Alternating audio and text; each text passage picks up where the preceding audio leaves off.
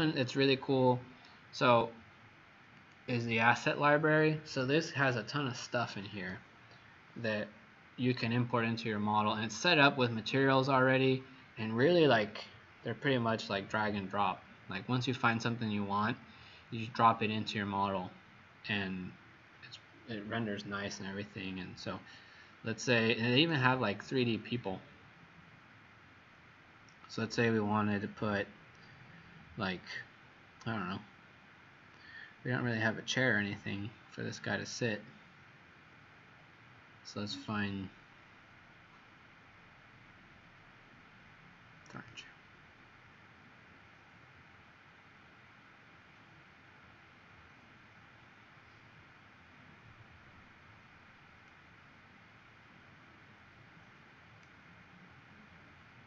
Let's put this bench, and you do it in SketchUp. So let's say this guy goes here,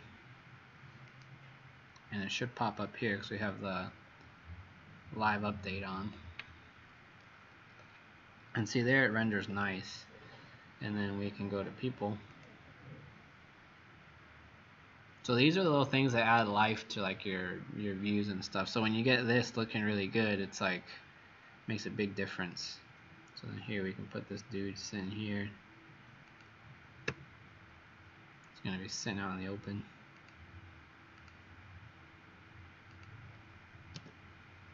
And so the neat thing is it gives you this like weird like low res preview to keep it fast in SketchUp, but when it renders it's super high quality.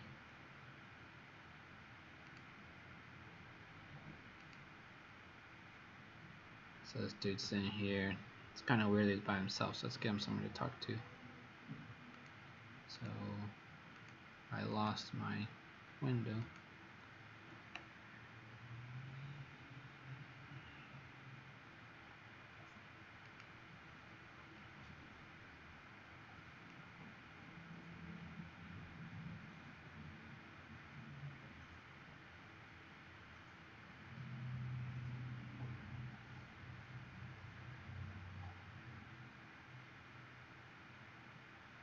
Everyone looks so serious.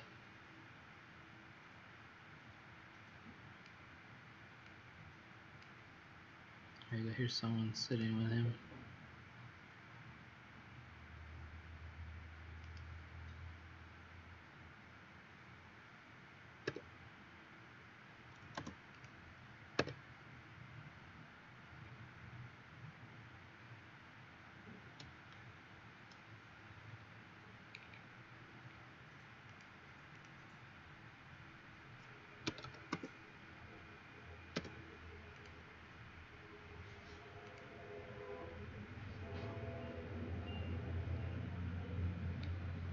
Ah, so she's not actually touching the thing.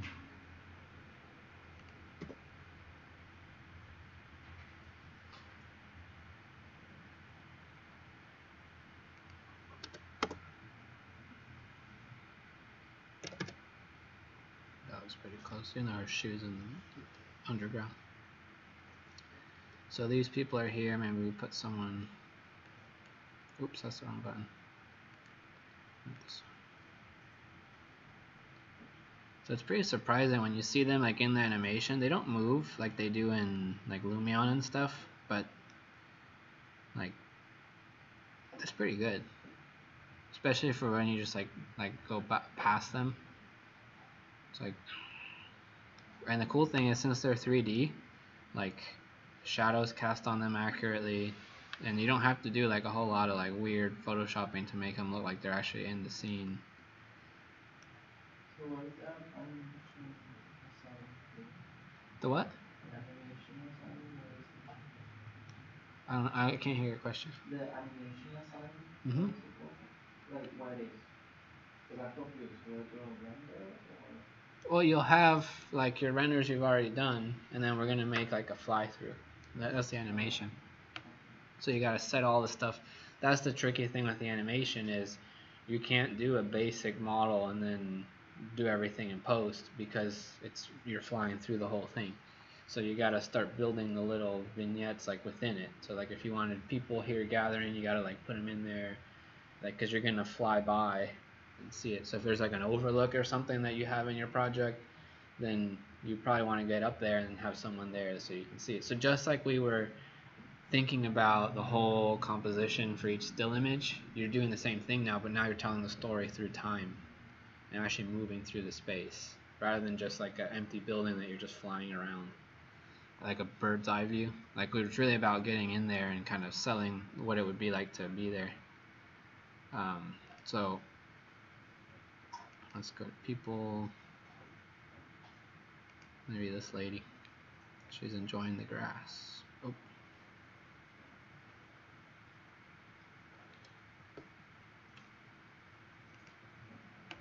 It's probably gonna look weird with like all the grass. It's gonna like cover up.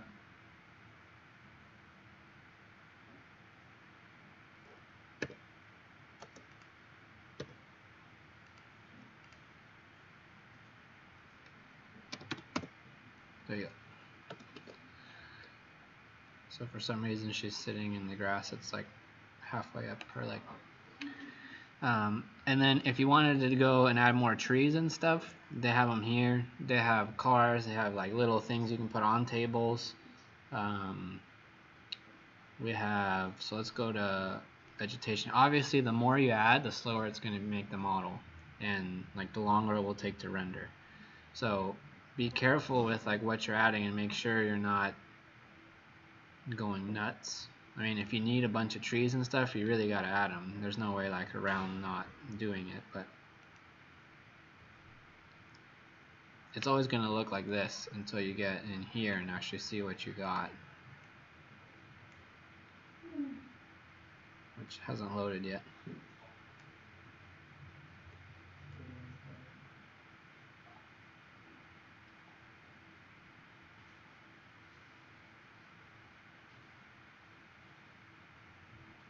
Right.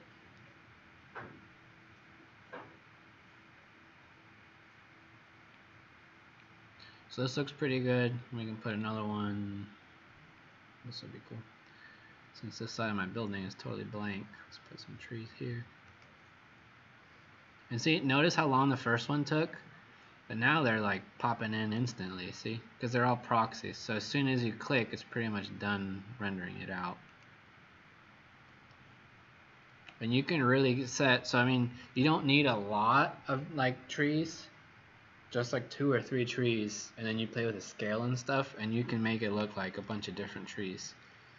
You don't have to have 85 trees and 85 unique trees. It actually makes it faster if you do it this way, because the proxy works nice when it's repeated, because it doesn't count double in the model. These are all placeholders, so SketchUp just needs an Enscape. They just need to know what location, what scale, and what orientation, like what angle is it at. And then it knows to grab this model, which is saved somewhere else, and just display that in those settings. Rather than if it was fully modeled within SketchUp, you would need every single little leaf and face, and it calculates that individually. It takes a long time. So we've got this going. So let's say we're happy with this the way it's looking now, and we want to start actually creating the animation, because that's really what we're trying to do, right?